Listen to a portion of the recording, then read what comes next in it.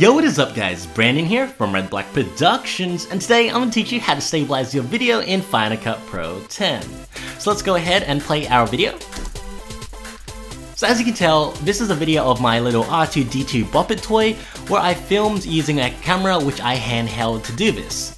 Now as you can tell already, the camera, it's very shaky, my hand was not steady, and it was just wobbly, and the quality, it didn't seem very good.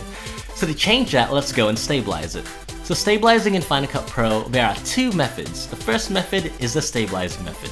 So to do that, let's go ahead and click our video. Now we go on the top right hand panel over here, and make sure in the inspector window, and make sure we click video. Now we scroll down until we see stabilization. So we go and highlight that by clicking on this square over here. Now that we clicked on stabilization, we can choose the method. I usually like to choose automatic or smooth cam, since they pretty much do the same thing. I'm not really sure about inertia cam, but I'm just gonna keep this at automatic. Now let's go and play around with the translation smooth. This pretty much is the scaling of the stabilization zoom. So as you can tell, if I increase this, it's zooming up a little bit more. Now the key is that when you zoom in more on your footage, the stabilizing is more likely to be a lot smoother.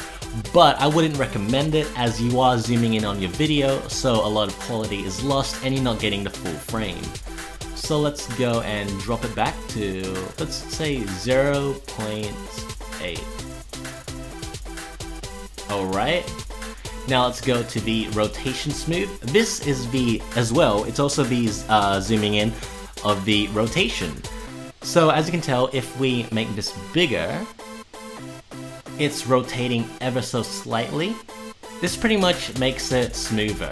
So the more rotation, the more smoother our stabilization will be. So let's leave it at 1.69. And the scale smooth, this pretty much is similar to the translation smooth, but it's the scaling of our video. So if we move it up, the video gets zoomed in, but let's keep it at 1.65. So let's go and play back our video.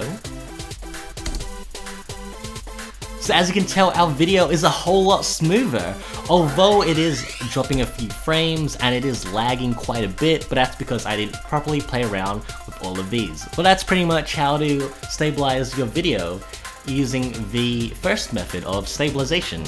Now for the second method, retime method. So to do that, let's go and select our video. Now we go on this retime button over here and go to slow. Now under slow, we're gonna make sure we set it to 50%. Now that it's slowed down at 50%, we're gonna go ahead and click on this retime button over here, go to custom, and we're gonna change it to 70%. Now that it's 70% slow, once again, we're gonna click on the retime button, go to video quality, and choose optical flow. Now let's go and play this back. So as you can tell, what this method does, it slows down the video just a little bit to cover up the fact that it's very shaky. So this is another method of stabilization that works well depending on how you shoot your footage. If you're not using too many twists and turns, like you're just doing a solid pan down or curve up, then I'd recommend the retime button. But if you're doing a lot of moving around, like filming parkour videos or sports videos, I would recommend the stabilization video.